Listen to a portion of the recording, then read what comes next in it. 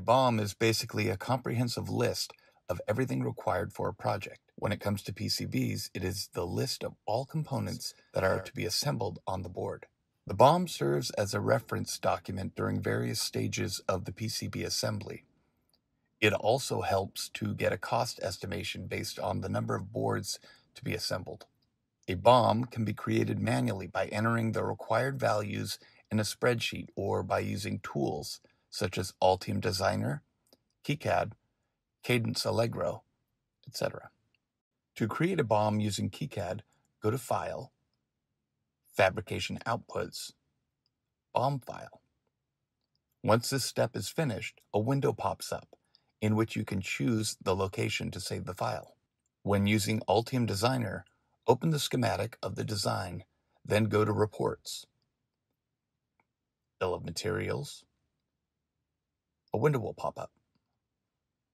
You can add or remove the required columns in the All Columns list. A table showing the part parameters will be generated alongside.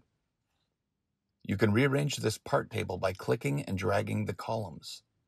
The bottom side of the window lets you choose the file format option for the BOM.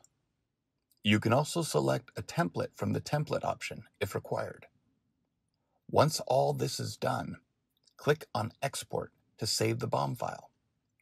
To generate a BOM using Cadence Allegro, select your design file that ends with DSN, then go to Tools, Bill of Materials.